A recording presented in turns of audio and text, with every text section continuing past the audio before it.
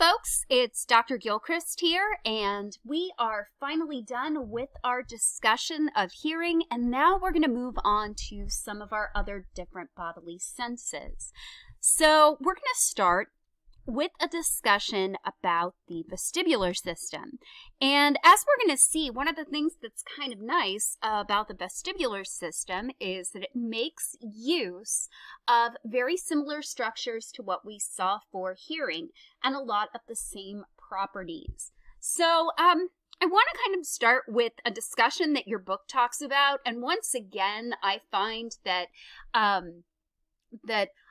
a lot of the things that I liked to do when I was a kid that I think made me a little bit of a weird kid also really helped me understand sensation and perception a little bit better. So your book kind of puts it to you this way. Remember when you were a child and you used to spin around until you were dizzy and couldn't walk straight? Perhaps you even fell. Why were you dizzy? And so I know I did that as a kid. Odds are pretty good you might have done that at some point as a kid, or maybe you spun around in a spinning chair or something like that. And you probably had that sense once you were done doing that of being a little bit off balance, being a little bit off kilter, and maybe wondering a little bit why that happened. And part of the reason that that happens is because of the vestibular system. So here's what we're going to be talking about for this week's lecture.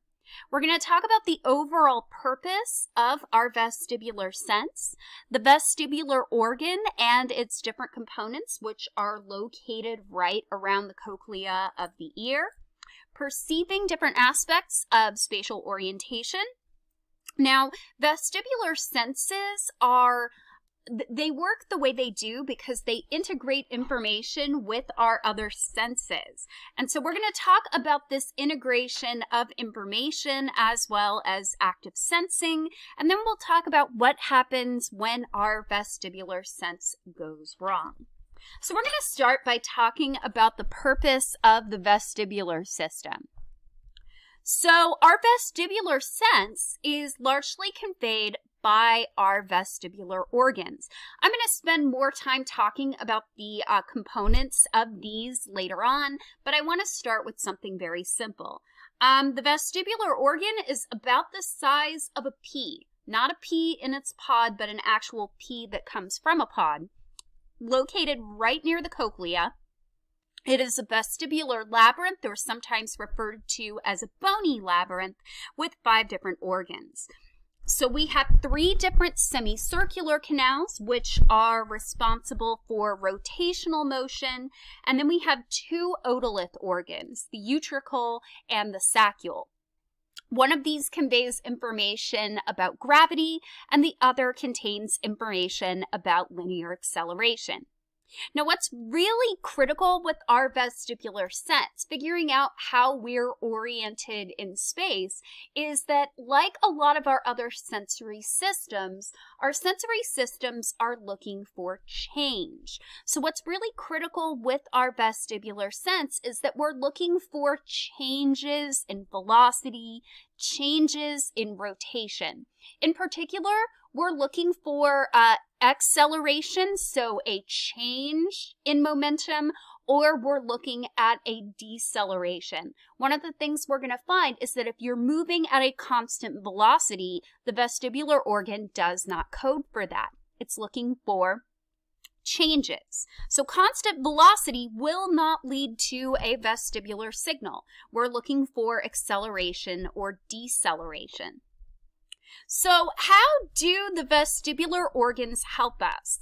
And I know certainly for me, I can tell that my vestibular organs help me when they're not working so well. I can appreciate when they work by noticing instances in which they don't work.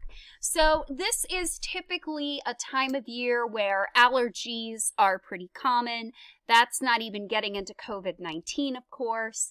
But I tend to find, especially when the seasons change, I'm a little more prone to allergies, congestion, and sinus infections.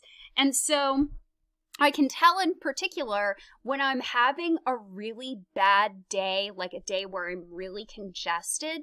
When I wake up in the morning, I get out of bed and I can barely walk straight. I am so congested because of the connections between the ears, the nose, and the throat that my sense of orientation is off.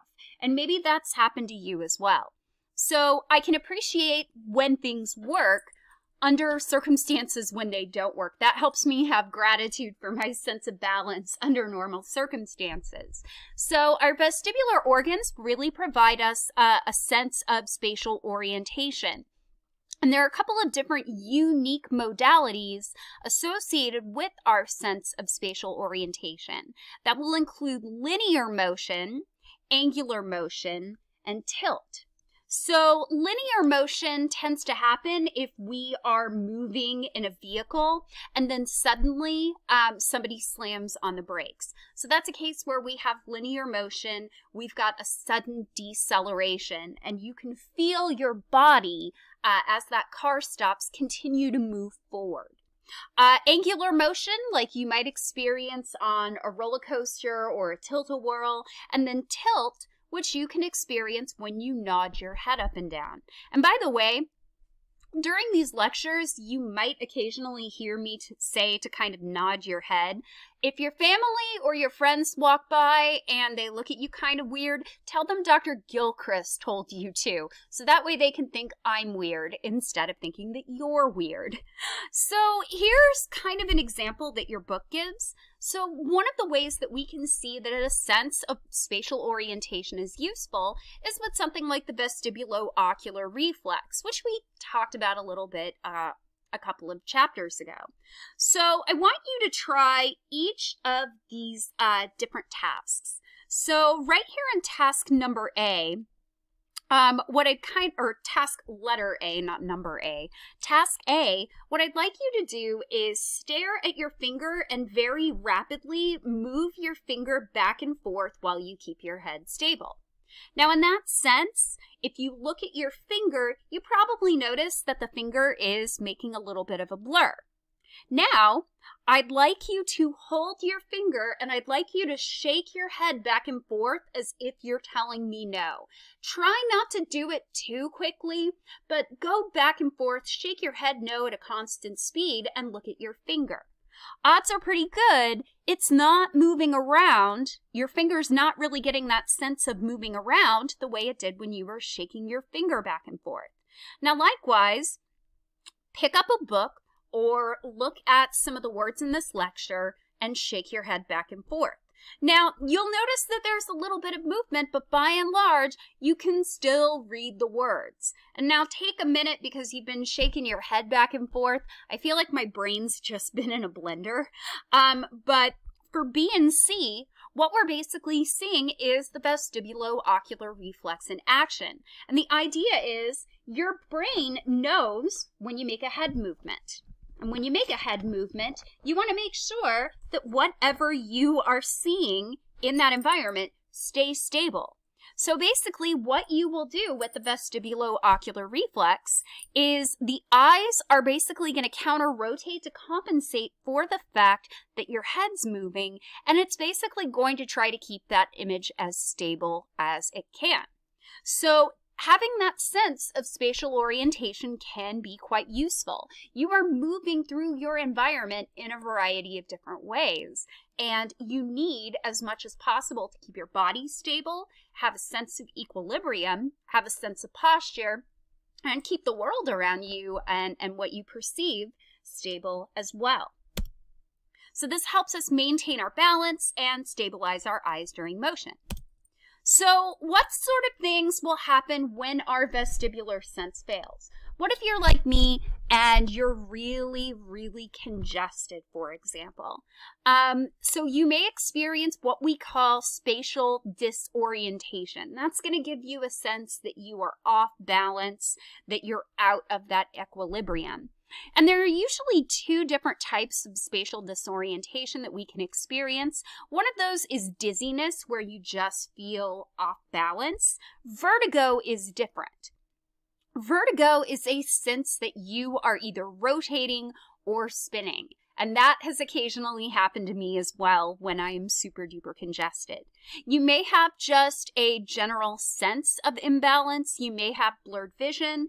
You may also have a case of illusory self-motion. One of the ways that you can kind of experience this a little bit is, one way I certainly experience this, if I'm on the treadmill for a really long time and I've been running at a really fast speed, there's this brief little period when I turn off the treadmill and I almost feel like things are still moving around me. Another time that you might experience this is if you are driving in a car and you suddenly stop, and you might get the sense that you're still moving or that cars around you are moving. So all of these are things that can happen when our sense fails. And they're often not very, very pleasant. And as we're going to see, there are specific disorders that can make living your life very, very debilitating. So our vestibular sense is a really important thing to have.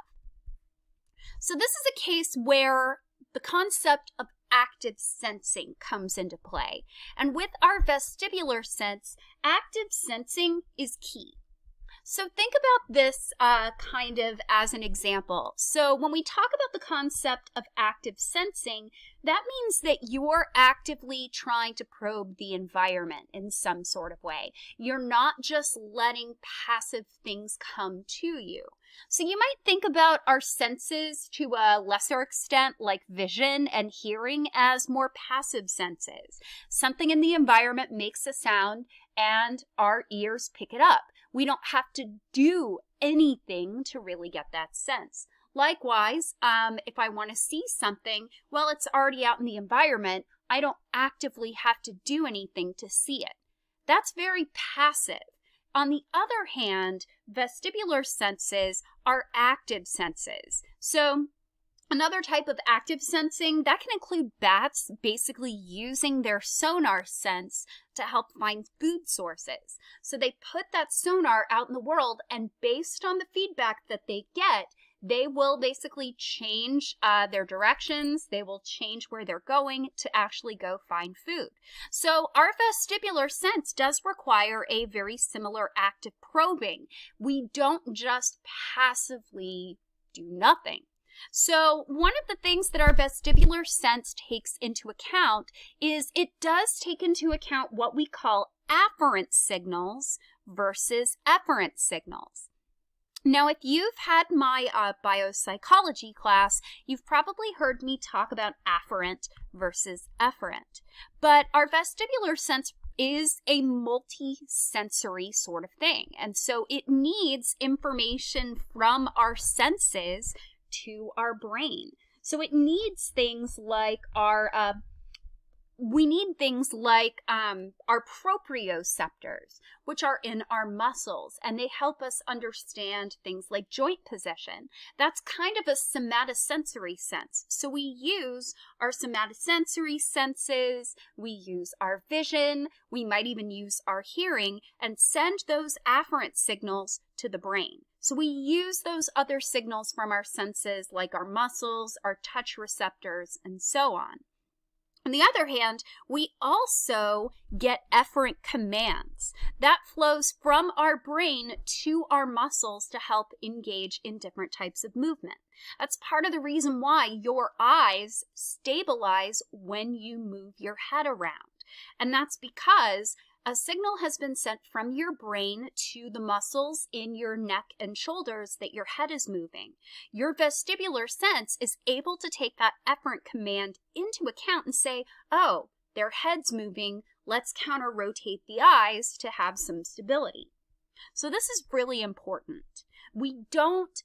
Our vestibular sense is really not a passive thing. We do get some afferent signals from the environment, but we also get signals from our body movements to help us navigate our world and maintain our balance and our posture.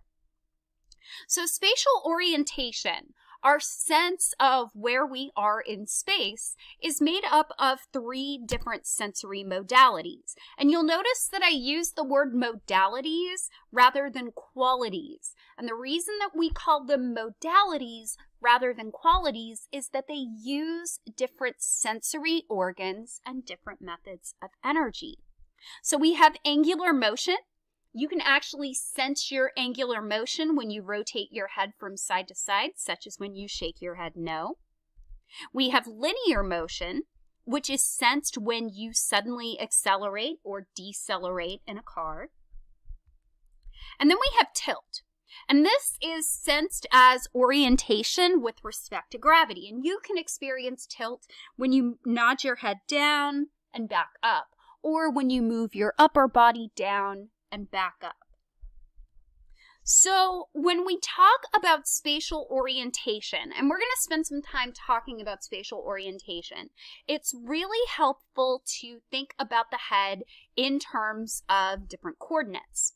We live in a 3-dimensional world. We have to move around in a 3-dimensional world. And as such, it's very, very helpful when we talk about our environment and our bodies and our heads as existing in 3 different planes. So we have our x-axis, which you can think of as kind of running through the head.